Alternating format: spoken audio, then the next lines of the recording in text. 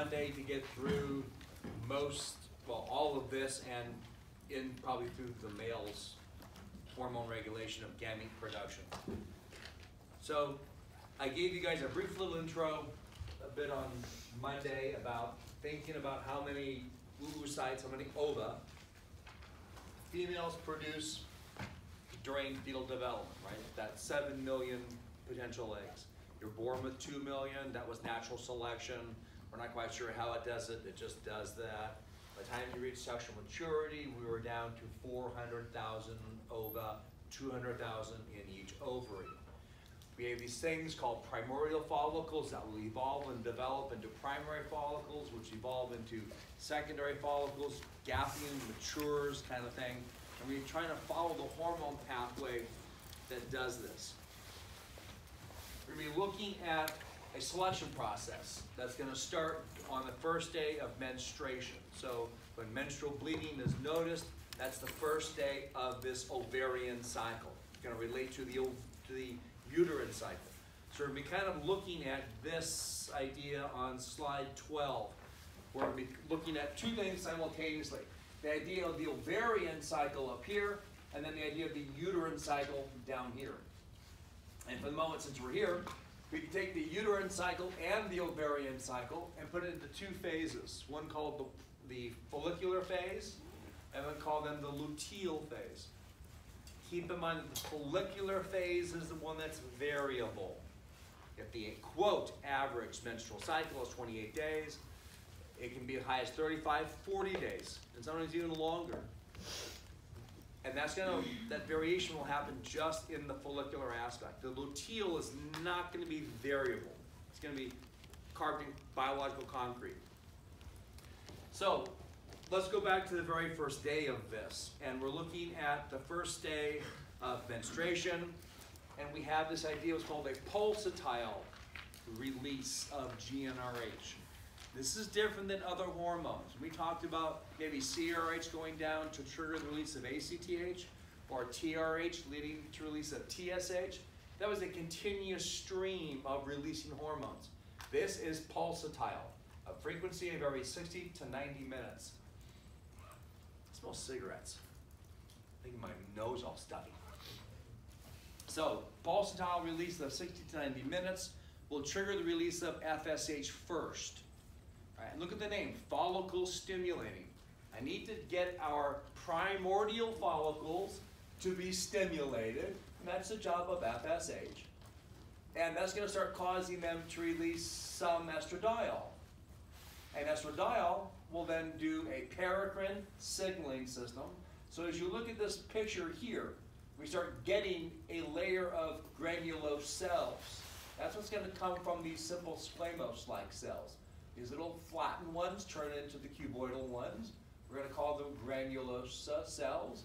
We have one layer, then we start getting 2 layers, or getting 3 layers. That's simply just due to mitosis. And that's due to that green arrow, low levels of estradiol, triggering mitotic activity of the granulose cells. And by about the second or third, not the second day, we start noticing LH reaching the theca cells. And that means the granulose cells have to have receptors for FSH. The theca cells have to have receptors for the LH. And I'm hoping it's somewhat straightforward that when LH goes to the theca cell, that triggers them to create that blue aromatase enzyme. You know it's an enzyme because it ends in ASE. Aromatase will go through a little gap in my diagram. That's a gap junction. Right? This is a gap junction because we're looking at basically is theca cells connected to granulose cells. Just like we have in the diagram. Those theca cells connected to those granulose cells. So every one of these little granulose cells and every one of these theca cells is doing this pattern right here. All thecas are making androgens. All granulosa cells are making aromatase. And all granulosa cells are making low levels of estradiol. And that's how we can develop this primary follicle. And we're looking at about 15 to 20 primordials being activated. Now to make you guys really smart, and to also get my little teeny mini pedestal of a pet peeve of mine, like the word hypothesis and theory, how we use them in language, there is no such thing really as estrogen. Try and get you guys to really work on that. It is a family of hormones, and they're called estrogens. And we're looking at 3 primary ones. The most important one is estradiol. It is the one in predominant amount. It's about 80 times more potent than the other forms. I'm not quite sure how they figured that out. It's something I had to learn myself. They just really more significant than the other 2, which would be estrone. Whoops, there's an R there. And estriol.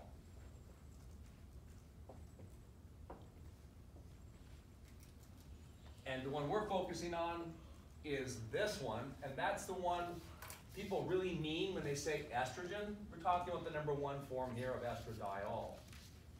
So we'll work on you guys trying to say that rather than saying estrogens. So John, it's the granulosa cells that produce the low level of estradiol. Mm-hmm. With the, okay. That's what the arrow's coming out with. Yeah. Interestingly enough, since aromatase is leading to the production of estradiol, we'll hold that thought. Hang on. I'm going to shut up and we keep going. All right, a couple days later. We've been doing this for a few days now. We may have lost 5, 6, or 7 of our original 15 to 20. They just simply have not responded. And they're going to be absorbed and digested. But now the idea is this. Our primary follicle that we had back over here is even bigger now, and we start secreting a fluid from some of the granulose cells to make what's called an antrum. And since my follicle is bigger, I'll have more granulose cells. And since I have more granulose cells, I can make more hormone. It's that straightforward.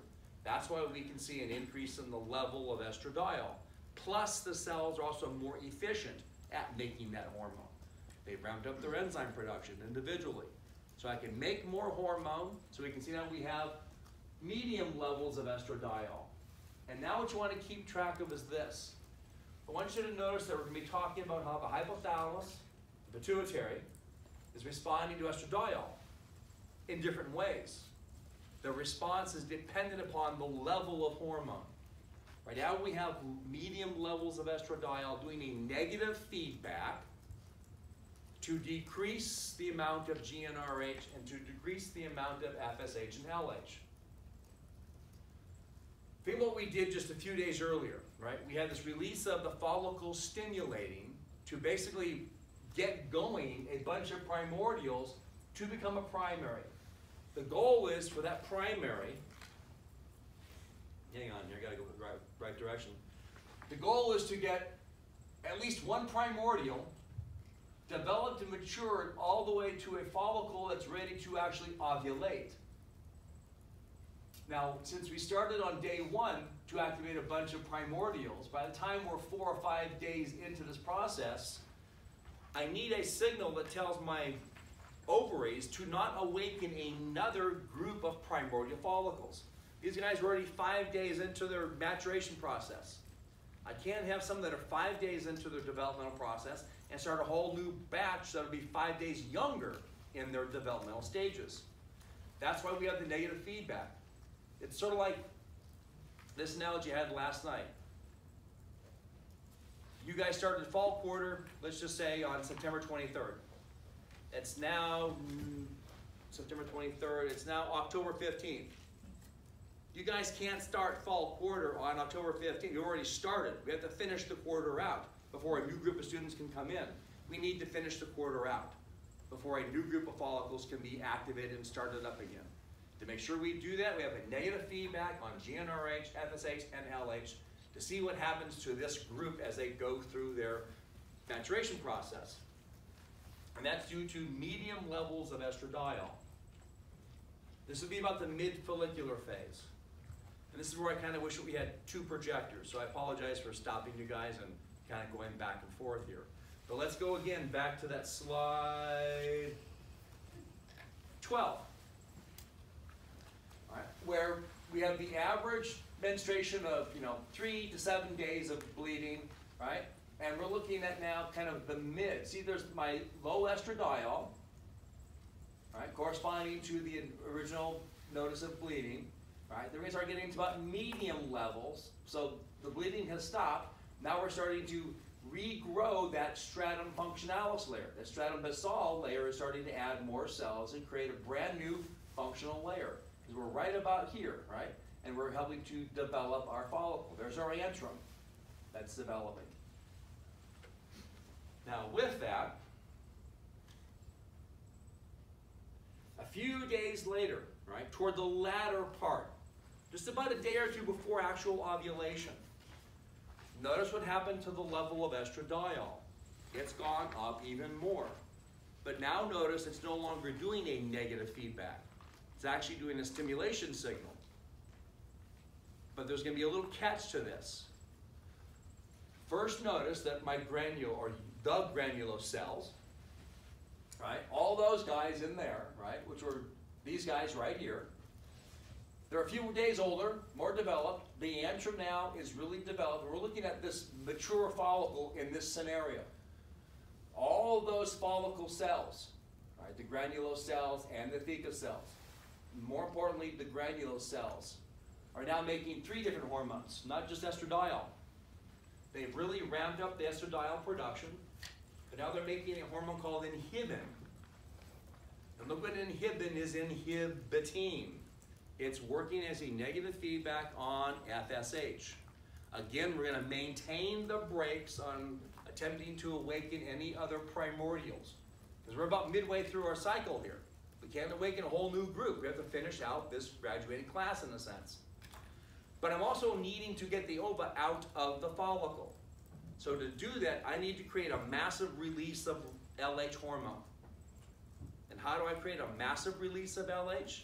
Well, I take my large level of estradiol, goes to hypothalamus and tells it to release more GnRH. I think of that as like 1 order for GnRH. I then notice my granule cells making another hormone called progesterone. And it just started to make it, so the levels are low.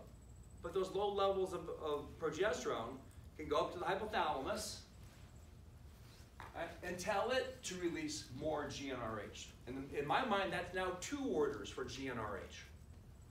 Then I realize how this whole system works. Remember, releasing hormones from the endocrine system come from a neuroendocrine cell, hypothalamus. What's that capillary bed that they travel down through to get to the pituitary called? Hypothalamus pituitary portal system, right? And I know that releasing hormones have a target of the anterior pituitary. And in this case, their target is to tell the anterior pituitary to release more FSH and LH, so I can consider 2 orders coming down to the anterior pituitary.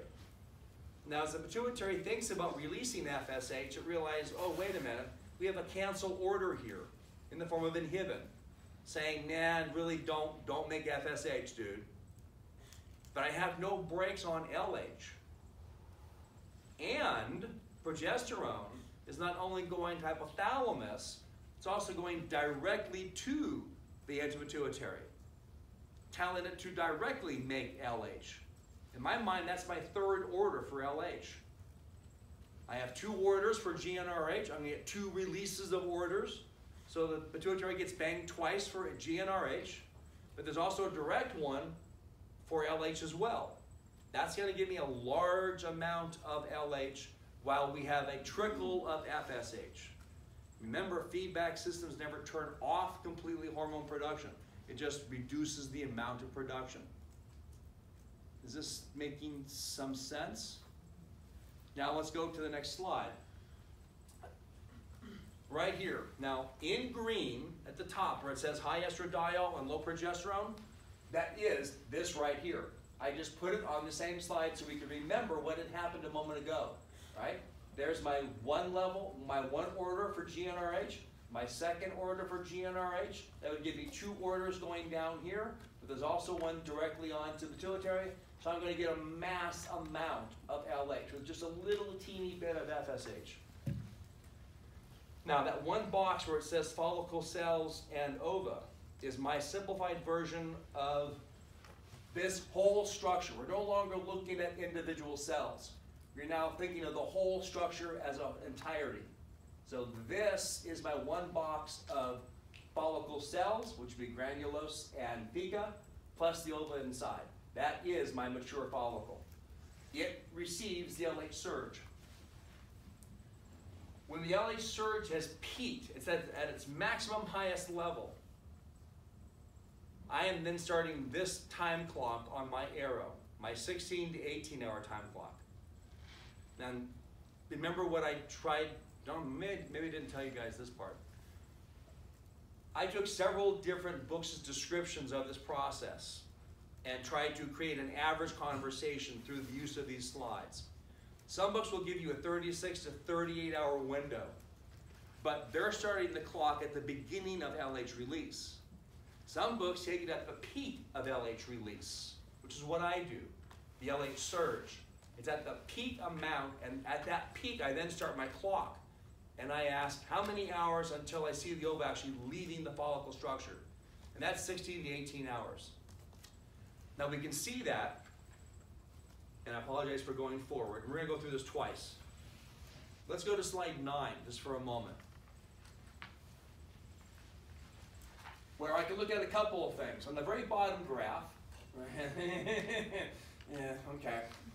There's that nasty word, right? And there's my low level of estrogens, right? And then there's my medium level of estradiol. And then there's my high estradiol. But notice what high estradiol is corresponding to. A low level of progesterone, right? Low progesterone, high estradiol led to an LH surge. And there's my peak right there. And see how the peak of my green line is not on the dotted line, it's just before it.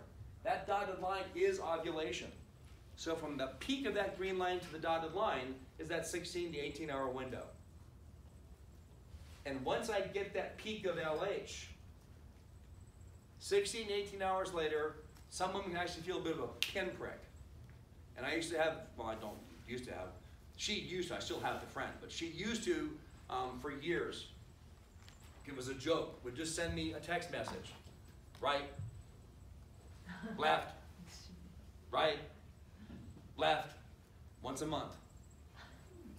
She could feel herself ovulating.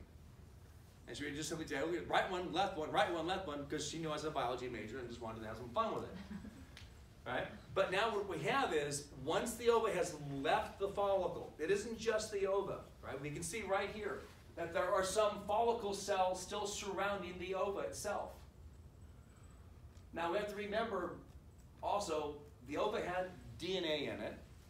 Do you remember the meiotic division that that DNA was held in? Prophase 1, right? It's still in prophase 1. During these surges of estradiol, that hasn't changed. The egg leaves the follicular structure with some remaining granule cells surrounding it. And there's another layer we haven't really talked about called the zona pellucida. So when I look at my egg, if my red line is a sperm cell, the sperm have to burrow through a couple of layers of granulose cells. Right? They have to burrow through the zona pellucida, which is this layer right there, and then the plasma membrane of the ova itself. That's going to take a lot of oomph to be able to do. But because of the LH surge, at the peak of the surge, 18 hours later, this ova with some surrounding granulose cells, right, is ejected from the follicular structure. Now that will stay in the ova. This is now headed to the infundibulum and the ampulla and the isthmus of the fallopian tubes. Oop, wrong direction. But now see, there's my follicle cells, right? So this cloud of puffy follicle cells is this stuff right here. Well, dude, get your finger right. Those, remember, those cells were the ones producing the estradiol and the progesterone and the inhibin. So they're still making their hormones. But now what is the level of progesterone production from these remaining follicle cells that are still in the ovary? Less. Why don't you look at the slide? No. It's high progesterone, right, and medium high coming from those follicle cells. Remember, Those guys were the ones doing the estradiol, inhibin, and progesterone. Now they're doing this. They've upped up the progesterone production, and they've reduced their estradiol production. And they're still doing inhibin like they always have been. Right? And if you have a hard time kind of grasping the picture, let's go to slide 9. Right? We can see that happening. LH surge, ovulation, look what happened to estradiol. It lowered to a medium-high level, and there's my increasing progesterone. We get high progesterone, medium-high estradiol, coming from the follicle cells that are still in the ovary. And what are these high levels of progesterone and medium-high levels of estradiol doing? They're doing another negative feedback. Now, this is what's going to be really important to learn these one slide at a time. All right? A moment ago, we had a signal of high estradiol doing a stimulation pathway. But now with lower levels of estradiol and high levels of progesterone, we have a negative feedback pathway. Because remember what just happened. We ovulated the egg, and the whole purpose of this is to get pregnancy and implantation of the embryo into the uterine lining. I don't want to start another ovarian cycle if I'm going to be pregnant. So we have to wait and see what actually happens to that ovulated ova. So you have another on-the-break scenario. Remember that high surge of estradiol, right, was to cause the LH surge. But remember, we put the brakes on the FSH part of that LH surge. Now that the ova has been released, heading toward the epimbrae and the fundibulum and the ampulla, I have a really strong message of negative feedback of no GnRH, well, I won't say no, really low levels of GnRH, really low levels of LH. And that's what started this whole thing in the process, in the beginning. What's in birth control pills? Estradiol and progesterone. This red signal, this negative feedback, is what birth control pills are mimicking. Making you think you've just ovulated. So we don't actually mature a bunch of follicles to actually ovulate. Now the question is, how long is this structure called the corpus luteum going to maintain its negative feedback signal? Well, it's going to be, it depends. You have two possible choices. You can either maintain that negative feedback for 10 to 12 days, and at the end of 10 to 12 days, you're going to begin to die and shrivel up and stop producing your hormones, which means the level of estradiol is going to lower, the level of progesterone is going to lower, and when you lower the negative feedback, you're giving permission for GnRH to begin its pulsatile release again, and we start all over again. And when that happens, you become the corpus albicans. And if you look at the diagram, are there any arrows coming from the corpus albicans? No. No, that means there's no hormones produced, right? There are no arrows. Nothing's coming from that. That means there's no negative feedback. Well, the other option is, but what if you are pregnant? Because if I have a drop in progesterone, which we can see here, right, and a drop of estradiol, that low level of progesterone and that lowering of estradiol, when it gets to a certain low level, is a threshold in a sense, triggers menstruation, the shedding of the stratum functionalis, the shedding of the endometrial lining. And if I happen to have a developing embryo in there, I wouldn't want that. I don't want to slough off that layer of tissue. So how do I make sure that I don't throw the baby out with the bathwater, so to speak? Well, that's where that negative feedback signal comes in. It takes about 10 days for an ova to travel down the fallopian tubes. That's thought number one. It takes 10 days to reach the uterine cavity. All right, how long does an ova live for, though? Just by itself, how long does an egg live for? Oh, guys, don't we teach you that in high school, for God's sakes? 24 hours, that's it. An unfertilized egg only lives for 24 hours. How long do sperm cells live for on average? 5 to 7 days. Oh my gosh. I don't know who to call, but we got to start teaching you guys better sex ed. All right? Unfertilized eggs only live for 24 hours. That is not a whole lot of window of opportunity. Sperm live 5 to 7 days. Really 3 to 5. 5 to 7 is kind of pushing it. So here's the idea. If it takes 10 days to travel from the fimbriae, right, and the ampoule where fertilization usually is, my little red light is now a fertilized egg, and I'm traveling down those ciliated columnar cells, right, and I get to here. It takes about 10 days to get there. Well, gee, 10 days. That's about the time that normally the corpus luteum becomes a corpus albicans. And if that happens, those cells stop releasing high levels of progesterone and estradiol. I lose my negative feedback. We're going to shed that uterine lining. So how do we not let that happen? The developing embryo starts to produce a chemical hormone. It's reproductive because all hormones are chemicals. A chemical signal called HCG, human chorionic gonadotropin. That hormone signal coming from the embryo and the developing placenta tells the corpus luteum, excuse me, we're pregnant, we're here. Please don't shed the lining that I'm trying to build a house into. So maintain your existence for 60 to 90 days.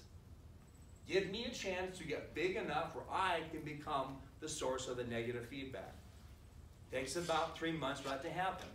And until then, the corpus luteum is the one maintaining the brakes on GnRH and FSH and this whole ovarian cycle starting all over again. But once the embryo and the placenta can now create that HCG hormone, then finally, after 90 days, the corpus luteum begins to atrophy and die. Its production of hormones diminishes. You lose the negative feedback from it, but the embryo is now the source of the negative feedback, and either way, you become a corpus albicans.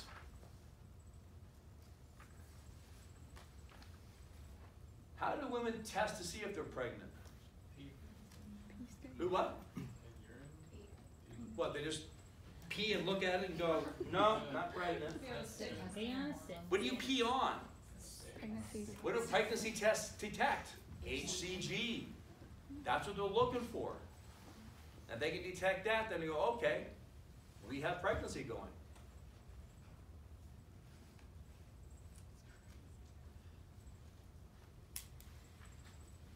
One thing I did fail to mention, that we'll mention now, then we'll take a bit of a break and go through it all over again in more of an uninterrupted fashion, is when we get to this high estradiol, low progesterone for that massive amount of LH, the pulsatile frequency speeds up to about every 30 to 60 minutes.